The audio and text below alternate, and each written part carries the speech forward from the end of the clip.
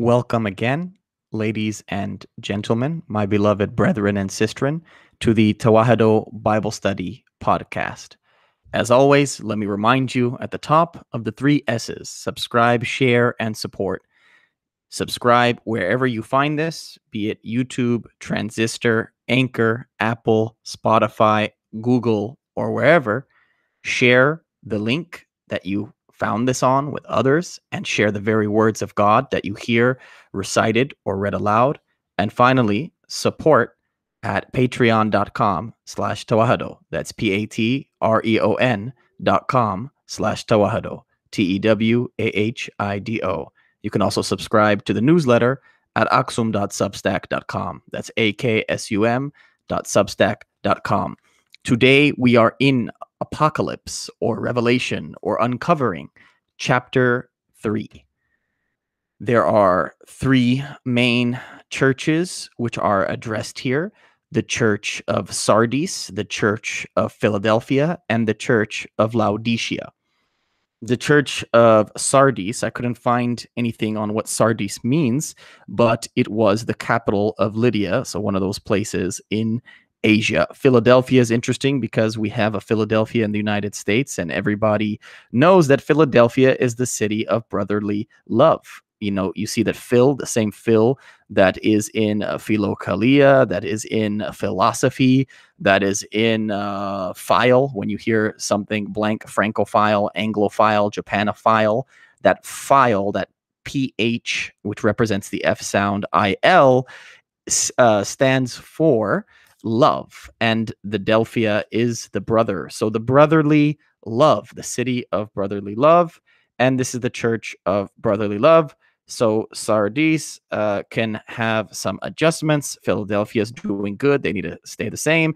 And then we go to Laodicea. I again couldn't find something specific on Laodicea, but especially in later parlance affected, especially in the English language, by the King James Bible, Laodicea and Laodiceans are considered lukewarm people. There's a very iconic phrase here that actually came across in a political reading from a secular Jew. So it shows you that even secular Jews in the society are familiar with New Testament literature if they are fans of the Anglo-Saxon culture, which is to say English language literature. And so it was very delightful when I came across that. Whenever I see people using biblical language in non-biblical settings, whether for good or for bad, I appreciate it. And it shows that the seed of God continues to be sown in multiple contexts, and that his ministry is certainly not going to end with me. The living God uses everyone and can use anyone at any time and any place, including a jackass, let alone me. So without further ado, chapter 3, verses 1 to 6. This is the portion addressing Sardis. And to the angel of the church in Sardis write, these are the words of him who has the 7 spirits of God and the 7 stars. I know your works. You have a name of being alive, but you are dead. Wake up and strengthen what remains and is on the point of death. For I have not found your works perfect in the sight of my God. Remember then what you received and heard. Obey it and repent. If you do not wake up, I will come like a thief, and you will not know at what hour I will come to you. Yet you have still a few persons in Sardis who have not soiled their clothes. They will walk with me, dressed in white, for they are worthy. If you conquer, you will be clothed like them in white robes, and I will not blot your name out of the book of life. I will confess your name before my Father and before his angels. Let anyone who has an ear to listen to what the Spirit is saying to the churches. So, as always, angels are messengers. Remember the functionality. See the distinction between being alive and being dead, being asleep and needing to wake up. It's very fascinating. This is common to the Isaiah language of lip service, right? These people try to get close to God with their lips, and yet in their hearts, meaning in their thoughts, they are very distant from God. That is what it means to be a zombie. to appear as alive and yet be dead. So he tells them, death is the cousin of sleep. So he then switches over to a sleeping analogy and says, wake up. We talk a lot about wokeness nowadays in regards to social justice, in regards to political correctness, in regards to various political agendas that at least begin with the common critique of police brutality. Where they end is another story, but they at least begin in the right place. In this context, he's saying, hear the word of God, obey the word of God, repent according to the word of God. It is a cycle of the word of God. And you do this because there is an unknown time, which is the second coming, which is the judgment by Jesus. Stay ready. Be ready. There's a remnant among them, just like in the prophetic literature of the Hebrew Bible. There is a remnant among them that do not have tainted, that do not have adulterated, that do not have spoiled clothing. They have white clothing. We'll see later on in Revelation, the martyrs wear white. We saw in the Gospels, the angels wear white. We see in the Israelite church, we have the Nat'ala or the Naz'ala, which is the white shawl to represent the martyrs and to represent the angels and to represent uniformity in submission to God. This also calls to mind for me the great parable of the wedding banquet or the wedding feast in the gospel according to Matthew chapter 22. I would encourage you for homework to go and read Matthew 22 verses 1 to 14. But I'll just read you my favorite part. My favorite part is really just verse 12, but I have to give at least the context of 11 to 14. So I'll read 12 by itself, and then I'll go back and read 11 to 14. So verse 12, friend, how did you get in here without a wedding robe? And he was speechless. So here's 11 to 14. But when the king came in to see the guests, he noticed a man there who was not wearing a wedding robe. And he said to him, friend, how did you get in here without a wedding robe? And he was speechless. Then the king said to the attendants, bind him hand and foot and throw him into the outer darkness where there will be weeping and gnashing of teeth. For many are called, but few are chosen. So it's great. The Gospel of Matthew, chapter 22, Revelation, chapter 3, they're on the same page. You need the right clothing. And that clothing is hearing, obeying, and repenting in accordance to the word of God. Verses 7 to 13. Remember, previously was Sardis. Now we enter perfection with the church of brotherly love. And to the angel of the church in Philadelphia, and to the angel of the church in brotherly love, write, these are the words of the Holy One, the true One, who has the key of David, who opens and no one will shut, who shuts and no one opens. I know your works. Look, I have set before you an open door, which no one is able to shut. I know that you have but little power, and yet you have kept my word and have not denied my name. I will make those of the synagogue of Satan, who say that they are Jews and are not, but are lying. I will make them come and bow down before your feet, and they will learn that I have loved you, because you have kept my word of patient endurance. I will keep you from the hour of trial that is coming on the whole world to test the inhabitants of the earth. I am coming soon. Hold fast to what you have, so that no one may seize your crown. If you conquer, I will make you a pillar in the temple of my God. You will never go out of it. I will write on you the name of my God and the name of the city of my God, the new Jerusalem that comes down from my God out of heaven, and my own new name. Let anyone who has an ear listen to what the Spirit is saying to the churches. First, I mentioned this before, but the synagogue of Satan and the pseudo-Jews here is not to be taken away by people to create a kind of bugaboo of anti-Semitism. Rather, if you reread Deuteronomy, if you reread Exodus, if you reread Jeremiah, you will understand what it means to have not only circumcised private parts, but circumcised lips and a circumcised heart that is thinking mechanism. And when you have a circumcised thought, and when you have circumcised speech, that hopefully leads to circumcised actions.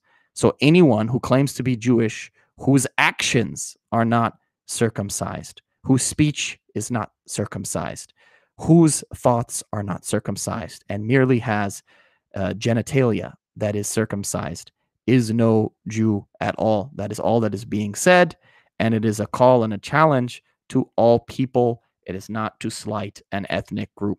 The great Father Laurent Kleinwerk shows us that this passage here, especially with the key of David, is actually from the scroll of Isaiah, chapter 22, verse 22. It is a reminder that Jesus is the King of Kings, of the cosmos, of the universe, of space-time. He is the ruler par excellence. And so who cares on November 3rd, 2020, who will be POTUS, because the POTUS is merely the president of the United States, but there is not a president, but a king of the universe, the cosmos, of space-time itself, and his name is Jesus, and he will judge all those who have ever lived and all those who have ever died, and his judgment is coming soon. So you better say Maranatha, that is to say Maranatha, come soon, O Lord.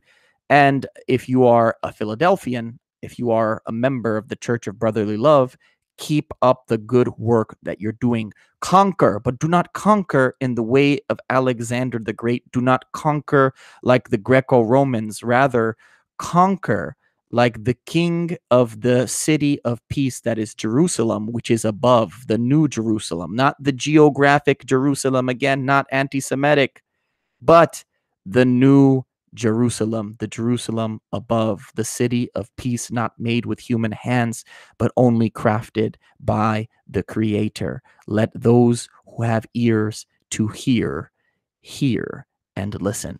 Verses 14 to the end are dedicated and devoted to the Laodiceans.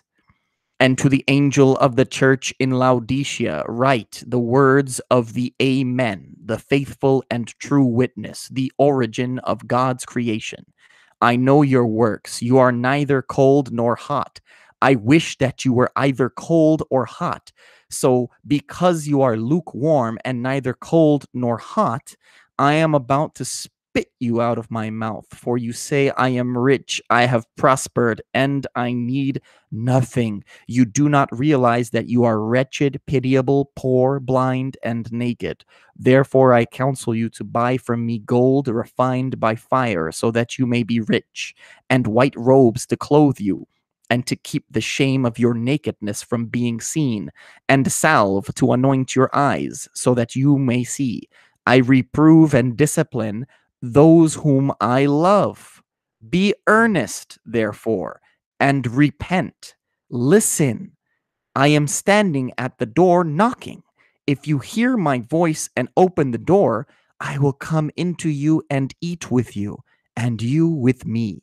To the one who conquers, I will give a place with me on my throne, just as I myself conquered and sat down with my Father on his throne. Let anyone who has an ear listen to what the Spirit is saying to the churches. By the way, this has been a reading of the New Revised Standard Version. That is the NRSV. I told you this. There's so many iconic lines here. I'll get to it. First, though, let me begin with the American, the 20th century American journalist Samuel Hopkins Adams, according to Merriam-Webster, says this in comparison of Presidents Theodore Roosevelt and Warren Harding.